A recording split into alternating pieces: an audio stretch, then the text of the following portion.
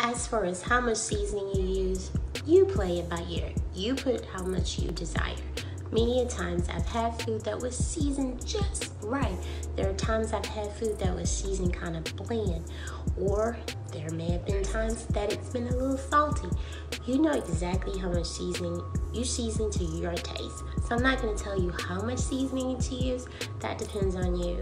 But again, I like to use a lot because I want it to taste. I want to taste it. You know, I've been accused of using a little bit too much salt. You know, but I like to taste the salt, but some people don't. So you put as much as you desire. Okay? It's cooked for a few minutes. It was about 6 minutes. We have onion powder, we have garlic powder, we have lemon, we have butter, we have olive oil, and so you can tell how the pink color, so it lets you know when it's done. So again, it was about 5 or 6 minutes, maybe 7.